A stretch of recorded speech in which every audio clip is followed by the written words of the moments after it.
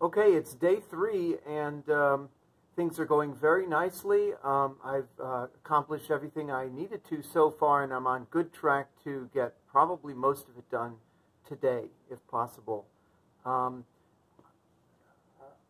now have filtered the honey almost completely. These 2 buckets have honey filtered all the way through the 200 micron strainer, which is complete, and the next step would be bottling. This one here, an interesting thing happened. This is still 400 microns, and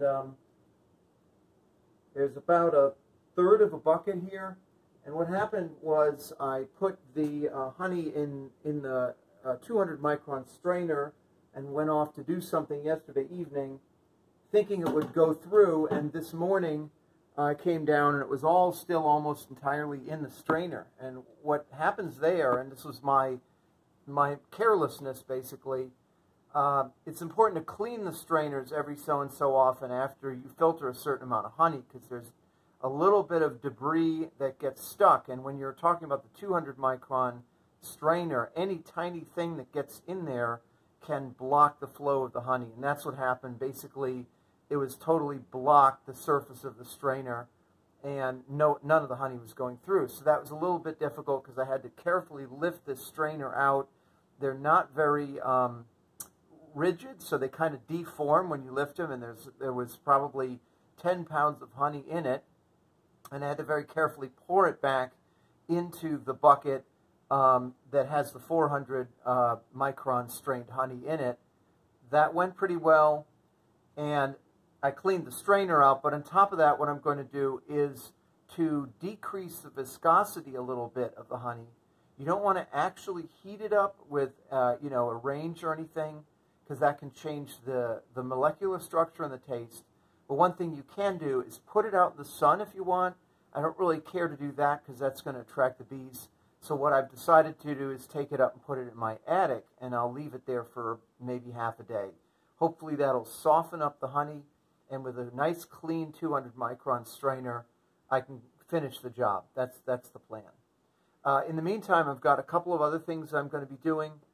These 3 boxes in the background, these 3 supers that I had extracted for the past 2 days, they're ready to go back on the hives.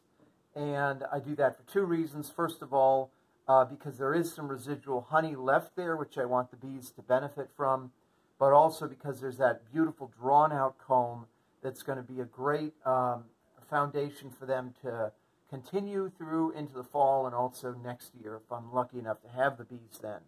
To do that, I have to take off some temporary boxes I put on the hives, because when I removed these 3, I was concerned with lots of bees in both colonies.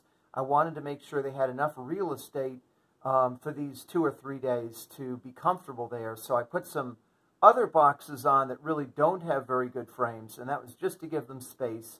I want to take those off now. I have to blow those bees out of those 3 boxes, and then put these on. So it's a little bit of a process, but it's worth the effort because I want to get the right boxes on as we move into the fall.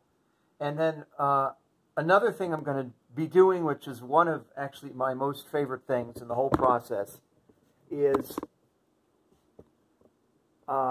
what you have to do, of course, before returning this borrowed equipment to the club is clean it.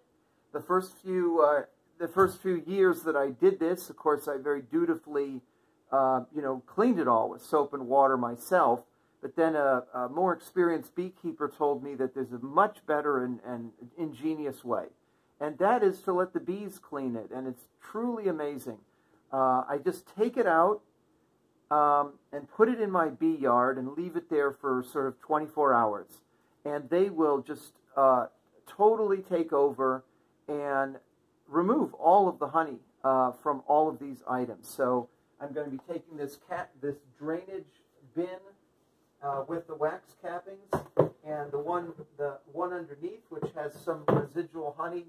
I'll be taking the drum out, which I've actually carefully cleaned out as much as I can, but I'm going to be taking that out for them to get the rest of it.